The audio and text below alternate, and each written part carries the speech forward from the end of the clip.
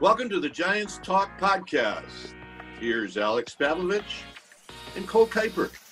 I know those guys. Welcome to Giants Talk, everyone. I'm Cole Kuiper here with Giants insider Alex Pavlovic. And, I hope your 2022 has been going well. I guess, does that mean the World Series is vacated now? The Giants are back in contention? It's an even year. I didn't see a lot of even year jokes on Giants Twitter on Friday night? I think maybe 2016 just permanently ruined it for everybody. Or maybe it's just been too long. That used to be like automatic. You'd turn into the even year and it'd be like, here we go, it's an even year. We've got a whole year of even year jokes ahead of us, Alex, and I will be making them just with that in mind, to the point where I hope you get sick of hearing the phrase even year. Before we go any further, I got to remind you that Giants Talk is brought to you by Wendy's, and it's better breakfast o'clock at Wendy's. Get a hot and buttery Wendy's breakfast biscuit with bacon or sausage, fresh cracked egg, and cheese for just $1. Limited time only at participating U.S. Wendy's. Go get a fast food breakfast. When I drive into work, I go get fast food breakfast like once a week. I believe that. I'm a big fast food breakfast guy. I believe that. I unfortunately work nights, so I'm more of a fast food lunch guy.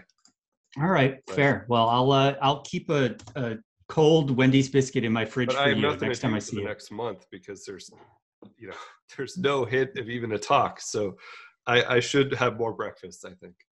Okay, good. Go get yourself one. You deserve it. We're gonna do something abnormal, cliche.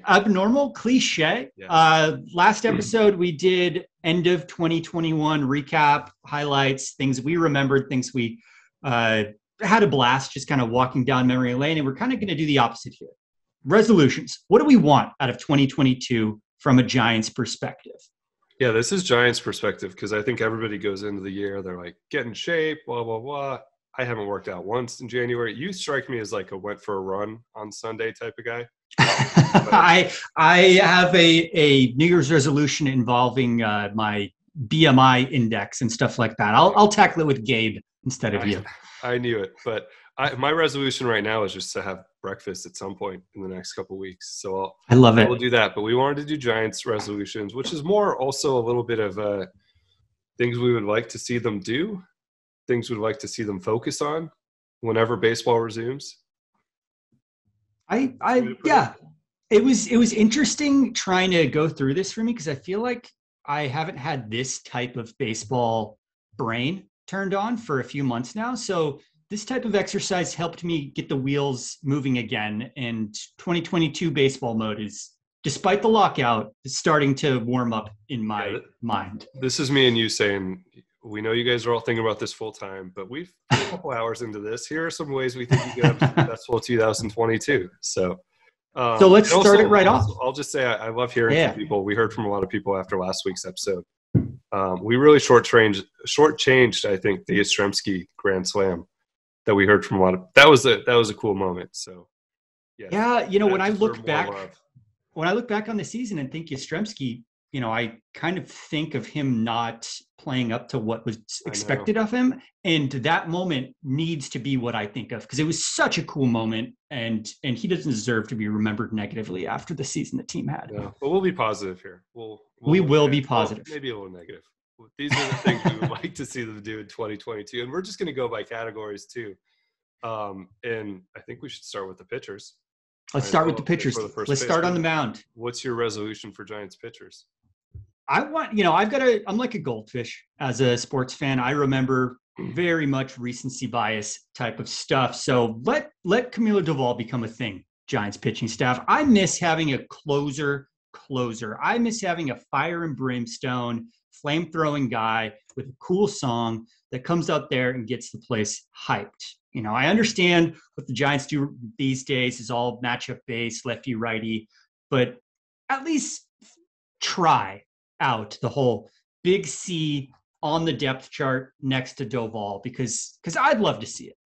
Fun fact, Gabe Kapler has never named a closer since he became Giants manager. Was never officially said Trevor Gott, never officially said Jake McGee or Tyler Rogers or Camilo Doval. You just kind of get to a point where you're like, well, that guy came out in the ninth inning 3-4 days in a row. So I agree with you. And I think I had mentioned this before. One of the coolest moments of the season was when he came in for game 1 of the NLDS and just had kind of that big feel, like, here's our dude. Mm-hmm. Like this, he's a big guy, throws hard, like, and has like the calmest, chillest strut to the mound I've ever seen from a closer. Like, literally looked like he's coming out for a spring training game. He needs a good song is what he needs to take it to the next level. But I think I agree with you. I think it needs to become a thing at Oracle Park. Like 2-1 in the ninth inning, you know who's getting the ball. We know what kind of scene there's going to be. We know what kind of ovation there's going to be. And let's do it. We can crowdsource that song over the next few weeks. We're going to have plenty of time to discuss it. He needs some time. Hopefully he spent the whole winter thinking of just something that brings some flair to that ninth inning, because he'll get his opportunities. All right. So what's your resolution for the Giants pitching squad? So my resolution for him, you could unofficially say, like, find another Logan Webb. I don't think that's fair at all, because I think Logan Webb can compete for Cy Young next year, and that's not a fair bar. But I will say they have done an incredible job of bringing guys in and helping them reach new levels. Alex Wood, DeSclafani, Gosman, list goes, the bullpen, we've seen it there. They've done a good job in-house too, certainly with Logan. And then some of the relievers with Rogers, although you could argue he was pretty much ready-made when they got here. And then Doval, certainly. But my resolution for the pitching staff and for their coaches is find kind of a 1A or a 2 or a 3, whatever you want to call it.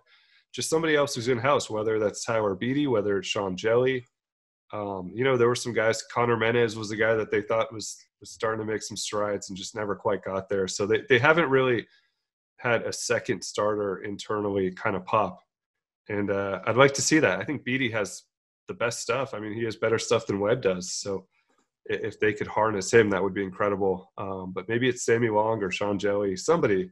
But they can't always rely on going out into the market and getting these 30-year-olds and fixing them. So need to start developing in-house. And they have guys coming, but that would be my project for them in 2022 is develop another one of those guys who's a AAA or AA. I would love to see any of those 3 guys become a strong major league pitcher. I mean, we've raved about Sean Jelly just being the coolest guy. Giants fans saw a good amount of Sammy Long last season. And then Tyler Beatty, you've always been super high on his stuff. Yeah. I mean, it's, before he got hurt, he was hitting 98 and consistently as a starting pitcher and has a good breaking ball and has a feel for a changeup. So, no reason why the command hasn't been there and surgery set him back, but certainly the stuff there and they've kept him on the 40-man. So that would be a very intriguing person for us, I think, this year. I have, before we go on to the next one, this just popped into my head. I think the Giants need to find a pitcher with long hair. That's a good point. I have always loved the long-haired pitchers, the Lincecum, the silhouette. You can see him a mile away. Gosman kind of let it go. So Gosman got super shaggy towards the end of the year, but he's not a Giant anymore. Alex Tyler Beatty, very clean cut. DeSclafani, very clean cut. Logan Webb will mess around with a mustache, but yeah. Let's get a long hair on the rotation. Maybe Alex Cobb will surprise us. All right, sounds good. I think Tyler Beatty, maybe even Jelly. Jelly just had a baby. He's gonna get a lax in between haircuts. He did that. He had like a Bumgarner thing going on. Mm-hmm. We'll see how he looks in 6 weeks. Fantastic. All right, what about the hitters? What do we want to see in 2022 within the batter's box here? I'm sticking with the theme here. It is development, and it's basically somebody we've talked about a ton, but establish Joey Bart. And, one, figure out what you have. Hopefully you have something good. But I think it is it's been a few years now that we've been looking towards this moment where Joey takes over for Buster. And it came in a way that none of us expected. It came after Joey has already had time in the big leagues in 2020 in a very strange way. But he'll get a runway now and he'll get an opportunity. And I think, one, figure out what you have, but also be patient. I think they will be patient, but I think that should really be a huge focus for the whole organization and getting behind this guy and putting him in the right situation to succeed and making sure he's with the right pitchers he can succeed with. I mean, we've seen he had some issues with Cueto and figuring all that out, but it would be huge. It's number 2 pick in the draft. It's the best prospect that they had until Luciano came along. I mean, one of the best prospects they've had in the last decade. So it is time for Joey to take over and time for them to commit to him, I think. I'm ready for the Bart era. I'm ready. I have high hopes and good feelings. Let's do it. Let's do it. I want to see Anthony Garcia, our mutual friend, NBC Sports. He always talks about, I want to see people wearing Bart train hats in left field. Ready-made. It's ready-made. Ready-made. So, yeah, I think establish Joey Bart would be my big resolution for him.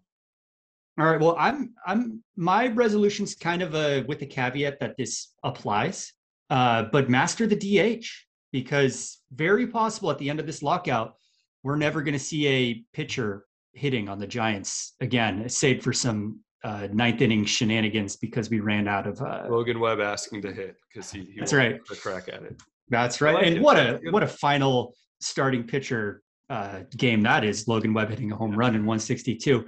But the Giants DHs during interleague last year were among the lowest position batting average on the team, I think, behind left fielder and pitchers.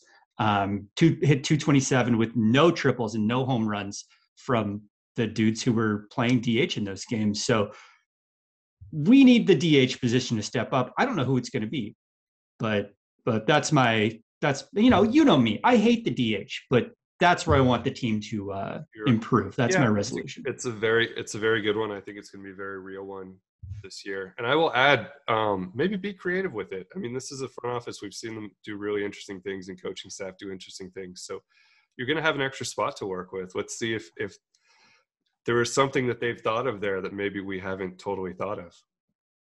All right. I like that because we have a very creative front office, very creative coaching squad. They're always on the cutting edge of these new ideas that are going to get adapted league wide in a few years. So let's see what kind of funky stuff they can bring to us, the DH. We have high hopes for them. All right. You mentioned the front office. What is your resolution, your goal for the front office? And I would say probably for the next 2 months. Yes, this is definitely a before opening day. In 7 to 10 days after a lockout. I want a splashy move. This sounds terrible to say, but I almost care less about whether it pans out being a good move as much as I want the splash. I want something to get hyped about. I think Seiya Suzuki, the international signing out of Japan, would be great. Chris Bryant coming back could be splashy enough. I'd love it. But really anything I can sink my teeth into as a fan coming off the year we just had, I need something to get hyped about, basically is what I'm saying. And you know what? If it doesn't happen by opening day, maybe it's a splashy trade the Giants make. But I want something. I want something to be able to talk with my non-really big baseball fan friends about and have them know who I'm talking about. I like it. I think we're kind of on the same page because my resolution for the front office is go and spend on a right-handed bat. And whether that is money, whether that is prospects, because now you have the prospects that you can do it and it won't tear apart your farm system. Whether that is Suzuki, whether it's Castellanos, bringing Bryant back, maybe Trevor Story is the creative move. Somebody move around the field, some second base, some outfield, some DH. Maybe you make a trade for somebody like Jose Ramirez. I don't know. There haven't been obviously there were no rumors for the last, month almost. I can't believe we're like a month into this lockout, but I think, and I would say spend because I agree with you a little bit. They are very, very good at what they do. But look, at some point, I don't know that you're drawing fans to the ballpark necessarily by saying, we went and got, and no disrespect to somebody like Darren Ruff, but we went and got Darren Ruff, who's extremely good against left-handed pitching, and we can play him in left field against left-handed pitching. Come and watch that, I think they need to start selling a little bit more sizzle. And I won't talk about attendance, but I just will say that I think you need to sell the team a little bit more. And Buster's gone. I mean, that was a huge part of it. So it is I think Logan Webb's going to be a selling point. Doval, I think, is going to be a selling point. But they need to have guys who are well-known and guys who are going to be in there every day and guys who are big names and potentially all-stars. And you can buy that jersey and know that that guy's going to be here for 3 or 4 years. So, yeah, I think we're on the same page there. I mean, we ranked the general energy around Chris Bryant's signing last year as one of our best moments of the year. Yeah. Not how he played on the field, just what it brought to the fan base, to the journalists like yourself, to people having something like that to be gleeful about. When you go on the Twitter app and you go on like not the search page, I don't know what they call it now, Discover or whatever it is, and you scroll down and you can see categories that are popular and you look at a lot, and you see like Giants and Niners, and you see things like George Kittle, like Chris Bryant's always there too. It's a big and that matters. So yeah, I would say make a splash as well. All right, those were our first ones. Now we're going to go a little bit off the board. That was obvious. That was on the field stuff. We're going to have a little bit more fun here. We're going to give a resolution for the business side of the organization. And that can really be anything. That's kind of all encompassing. So this was a blank slate for us. I'm curious to see where you went with this one.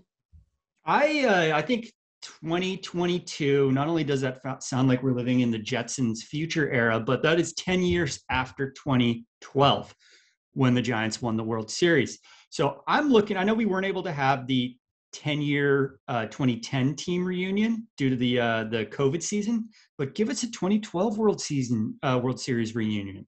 So many of those guys I want to see back on the field. We got a good amount of them during Bochy's final game, but I want to see Zito out there. I want to see Kane out there again. He came to one game this year. The fan reaction was huge. Fly Vogelsong out. Pablo's not up to much. Get him out. I mean, heck, a Tim Lincecum sighting would make the whole season worth it just for that. So you don't have to invite every single player who was on the team. Retired now? Buster? Yeah. Yep. But yeah, you don't have to invite every single guy who was on that team. Maybe just leave out like one, but the rest, bring them out. We wonder who could be. I haven't heard that guy's name in a long time. He's fallen off the map. Thank God. I agree with you. And I would also say, I'll go with that and say also some of the, what would you even call them? Like cult classics of the 2010 team. Like some of the guys who are really nostalgic, like you want to see Cody Ross out there, Pat Burrell. So show some respect to that team as well. Look, hopefully it's a normal-ish season. I think we're probably headed for, depending on baseball and Manfred and whatever they decide. But I think from a societal standpoint, during the summer, we'll probably be back to, fingers crossed. Fingers crossed. Going through a lot right now, but that's 3-4 months from now. And we saw last season kind of the appetite to get back to big crowds and get back to normal baseball over the course of the summer. So I think hopefully they've had an opportunity to plan. And there's no shortage of opportunities during a baseball season to say, like, this is the 2010 weekend. This is the 2012 weekend. Hell, this is Marco Scutaro weekend. Let's just celebrate Marco for 3 days. I love it. Do a different weekend for each guy.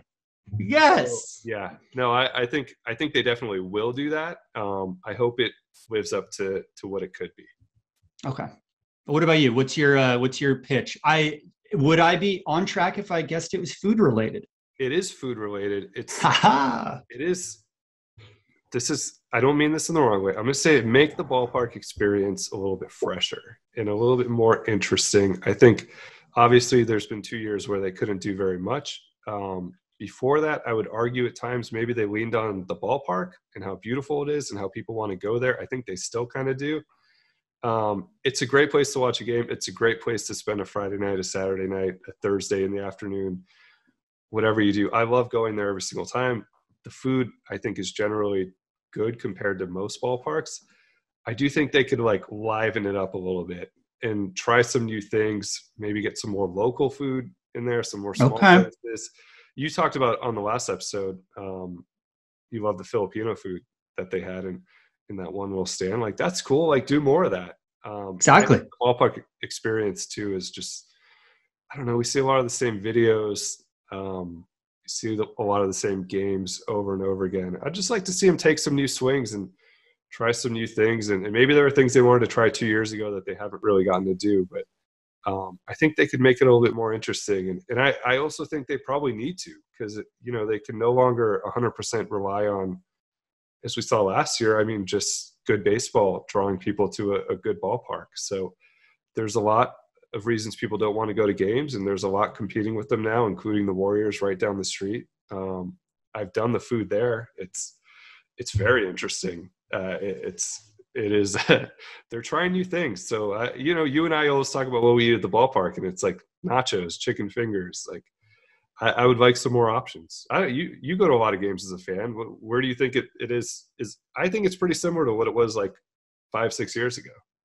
Yeah, it would be really cool to see some great San Francisco food get entered into the part of the ballpark experience. I mean, there's so many fantastic restaurants in the city. It's a world-class dining spot, from fast casual places that would be perfect for ballpark food to fancier places for the club level.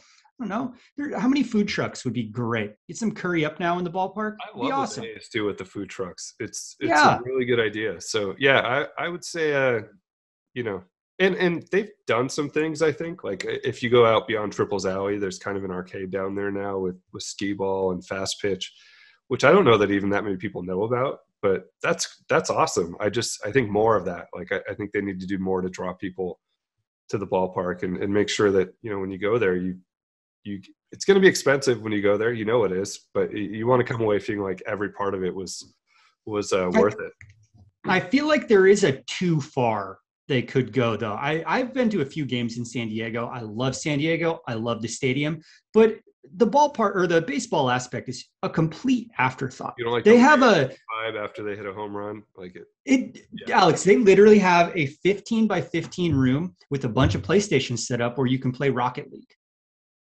Like, why am I doing this at a baseball stadium? That I don't need Rocket League. I think Grant Liffman does that. I'll play with Grant sometime. But you've been to Petco. You've seen the food scene there. And the food scene's great. The beer scene is great. So there's some good stuff the Padres are doing down there. But I think they take it a little bit too far, probably because of so many people who attend those games are from out of town. They have a huge out-of-town opposing team fan influx, especially when they play West Coast teams. So give the tourists something to do that's fun. Now, you mentioned new videos for the Jumbotron. I'd love to see them bring back some of those old candlestick videos that felt like the videos that play at the bowling alley when you get a strike. I don't know if you remember those. The super retro black and white videos. Bring them back. That would also be new. I'll just, when I'm seeing the guy doing like Gangnam Style, and I'm like, we were doing this 10 years ago. Or who's the guy with like the jet propulsion that also always is out in the Cove? Oh, yeah. We see that guy a lot. So that's a recording. I've seen the Carlton guy come back a few times. I don't know. I think there are ways to spice it up a little bit. Do they still show the Jersey Shore group doing the fist pump? No, but that might be old enough now that you could bring it back. Okay. You can ironically bring it back? All right. What about the fans? What are our resolutions for the fans? I'm glad you got attendance size out of the way early, so we don't have to talk about it here. But I'll just go first. Bring that same energy I saw in the ballpark at the end of the season to 2022. I know the team's not going to be necessarily in contention for the pennant in April, but I want to see that energy as if they were. Things were electric there, and it was kind of up and down, less, more throughout the whole year, but it really came together for obvious reasons with playoffs on the line. I want to see that. I want you guys to be going crazy. I don't want the Giants fan base to get the reputation of being business lunches and people who are on their phones. I want this to be the passionate fan base showing through that I know all of you guys are. Yeah, and then a second one, stop selling your tickets to Dodgers fans. That's a good one. That, I would say, be very careful when the Dodgers come into town. If what is it, Pantone 134 or whatever, they're asking for your ticket, do not sell it. I can't blame anybody. The tickets are so expensive. They probably make 2 months of ticket prices. I actually think those games are interesting when it's like when those guys come out there and there's a huge crowd out there and they're going back and forth. It is a fun vibe, but the energy was incredible at the end of the year and in the last couple of weeks, and especially in the postseason was really there. So I agree with you in that respect. Keep that up for 2022. The other thing I would say is I think we all, including me, like learned a lesson that sometimes it just ends really quick. And I don't know that anybody else is going to do what Buster did, but you never know when somebody's thinking about the end, when somebody's thinking about spending time at home, when just their performance, as is the case with Johnny Cueto, might, Johnny Cueto starts have been a party there for a half a decade, and that's just over. And I think people didn't really get a chance to maybe appreciate that, partially because he was hurt down the stretch. But I would say appreciate what you have while it's here, and mostly with the Brandons, because those are two guys who will go down as two of the best players in franchise history. And Belt's going to be here one more year. Crawford's going to be here too, but you don't know what happens after that. So there was a point in the offseason. Remember that guy who was like drawing Brandon Belt every day? Like, oh yeah, that was incredible. Yeah, it was really. But I think you saw that from the fan base. Like, I would say appreciate it while it's here, and Giants fans do a really good job of that. And the Giants, they do the goodbyes better than anybody, and they couldn't have seen what was going to happen with Buster. It's just a good reminder that you don't know when a guy's career in orange and black ends, and these guys have now been doing it for over a decade. So even some of the guys like Longoria is going to be here for a long time by the time he's done. So that would be my recommendation. I have to sidebar real quick to tell you a story. My wife and I watched Fast 7 on New Year's Eve, obviously. I believe, the Paul Walker one. And when Brian O'Connor peels off at the end and drives away, my wife was like, he's retiring for his own health so he can focus on his family, just like Buster Posey. Really, and that way. Now I'm just going to picture Buster in that Supra. Weeping. Oh, for two reasons. Now I'm crying out of both eyes. I'm shocked you haven't yet done a animation of Buster in that car. Oh yeah, there you go. You thought you could go without saying goodbye? That's an idea for you, Buster. All right, I got plenty of time to do that. All right, our final resolutions, I guess, would be for the first episode of 2022 was not going to have a Fast and the Furious reference. Insane. We're going to try to get one into every Giants Talk episode until the regular season starts. Our final resolution category is going to be for you and me. Just kind of like something you want to do this year in the baseball world. I've got a few things that I was hoping to tackle last year. Didn't do any of them. So I'm re-upping. I'm rolling them over to this year. More Fast and the Furious references. No, I seriously just did my performance review. So there's actually a list of things I would like to do in 2022 that one person has out there. Fantastic. If you guys want to go crazy and put something on the menu that has to be tried on opening day, I'll do that as well. But some just like ultimate San Francisco food, like a rice-a-roni crab. Yeah, we'll think of something. You just put things one after the other, and that's your order. Yeah, no, I don't. When was the last time they had something that was way off the board that made one of these? You can Google those lists like best things to eat at a ballpark in 2021, and that's usually what I would do and be like, okay, well, we're going to Arizona, we're going to Atlanta, got to try the blooper burger or whatever. It's always kind of a bummer reading those videos just because the Giants are garlic fries or cha-cha bowl, real basic, normal human food stuff. I have them 10 times a year. Yeah, so, they're fine. They're great. They're garlic fries. You've had them a million times. Food. Yeah, I hope. Yeah, so I hope somewhere that I travel this year, and hopefully we're more back to normal as society. But I hope one of these ballparks, somebody somewhere right now is sitting there thinking like, what is the grossest thing I can come up with that we will serve at Coors Field this year? And I'll be there. Cannot wait. All right, close this out here, Cole. Close this out. I have 3 different types of baseball games I want to see in 2022. I want to see a Giants game from McCovey Cove. I used to go to the Cove all the time in like the 06 to 2014 range, probably. Me and my boys were in the Cove.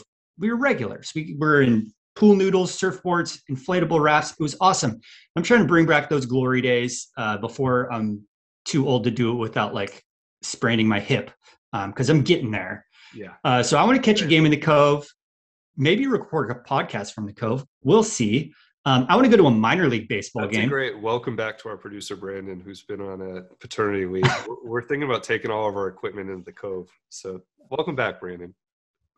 Yeah. He's just going to cut that segment out so that viewers aren't expecting him to be doing that. I want to go to a minor league baseball game. I haven't caught a minor league baseball game in years, and I think it'd be pretty cool to get eyes on some of these prospects and also just enjoy the minor league energy. There's some of that gross food we don't get at Oracle Park. And then finally, weird take, especially for people who have followed everything I have to say about baseball. I want to go to a game at the Coliseum. I want to go to a non-Giants versus A's game at the Coliseum. I just want to sit back and watch a baseball game where I'm not emotionally invested in the outcome and enjoy the sun and eat a hot dog. I like that. You know, Andrew Bagley does that sometimes. He'll just go, we were in Chicago, and he'd like a Wrigley and then White Sox doubleheader. Yeah. So had a beer and watch a baseball game. So yeah, I haven't done that in a long time. You get caught up in this whole, like, you know, every baseball game you go to. Well, I know you have nerves of steel, but me, I just watch Giants games and I'm stressing out every time I watch a baseball game. I need to go to an A's game so I can just vibe. All right, I'm going to check with you. You need to just find like a random Saturday, go to an A's day game, pop the top off, just have a perfect. Oh yeah, I'm going to have my summer body ready, and it's going to be the best game of the year. Catches you on TV. Exactly. Yeah, no, I like it. And I think, you know what? I feel like we came up with an idea here because I haven't been to a minor league park since the pandemic started. So here we go. Road trip, Giants talk road trip. I love it. Make it happen. Yeah, those are our resolutions for this year for the Giants and for ourselves. And we'll check back on these in 12 months. If people have good ideas, throw them our way. We'll maybe list some of them on next week's podcast, come up with some of the best ones. I'm sure. And as we continue to scrape the bottom of the barrel for baseball content, let us know if there's anything you want to hear us talk about. Maybe you've got the golden idea that's going to entertain all of our listeners. Yeah, we have a month, at least a month to go here. So we'll do that. We got through the end of the year. We got through the beginning of the year. And now we're like, okay, January.